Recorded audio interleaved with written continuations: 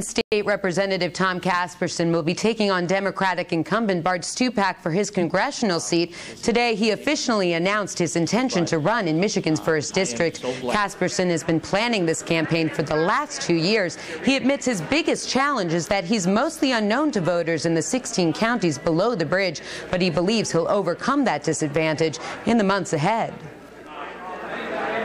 I do believe that the advantage we have here is the media buys and the grassroots effort that hopefully we can pull together across this district. Casperson says he needs to raise $1 to $1.5 million to run an effective campaign.